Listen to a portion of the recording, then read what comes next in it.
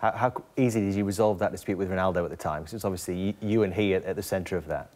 I spoke to Ronaldo after the game in the tunnel, after we both had a shower, and I said to him at the time, I said, the press want to make a big thing about us not getting on with each other, falling out, whatever.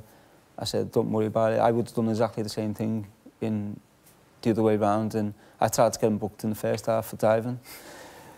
He's my club teammate, but when you're playing England v Portugal, he's a rival. If I could get him sent off, I would.